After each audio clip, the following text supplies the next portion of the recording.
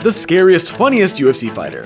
My balls was hot. I understand. Derrick Lewis is a fan-favorite UFC heavyweight, two-time title challenger, and holder of the most knockouts at 13. But Derrick Lewis also says some outlandish shit sometimes. How do you celebrate the victory over Volkov? Probably just gonna go home, throw my wife's legs up in there and see what goes from there. Like when he overstates his grappling skills. I'm one of the baddest blue belts in Texas. I want to just take him down and just hold him there and win on points. I'm all-American now. Or flirts with former UFC champions. What round they rise and fine ass at? Or pretends not to speak a language. No, I'm black English. What do you say? Or how much he talks about his bathroom business. I gotta take a shit. I just gotta do number 2. He's just an all-around funny guy. I need to sit my black ass down and do some more cardio. And that's what makes Derrick Lewis